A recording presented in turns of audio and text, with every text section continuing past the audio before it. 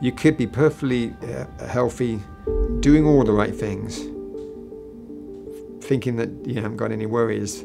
It could be there in the background and, with no indication whatsoever, as it happened with me. Andrew was a very healthy 57-year-old, no diabetes, no hypertension, super active guy, bikes, exercises on a regular basis. I went and got a CT scan. The results come through very quickly, and then based on that, they recommended I get a catheterization. And then based on that, they recommended a quadruple bypass. They noticed that he had a significant 90% blockage in one of his arteries, and we took him to the operating room the following day.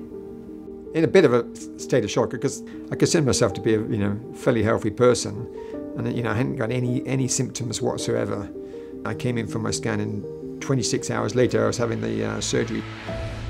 We have a fantastic multidisciplinary team of interventional cardiologists, general cardiologists, cardiac imaging professionals, heart failure specialists.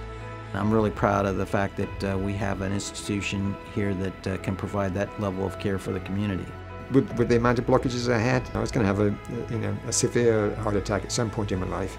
The CT scan saved my life. The #1 killer in the entire world is cardiovascular disease. The test takes literally a couple of minutes. I recommend it to everybody and anybody if you're between the ages of 45 and 70. Chest pain, heart attacks, damage to their heart muscle. Certainly if we catch them early before any of these things occur, then we can do something about it.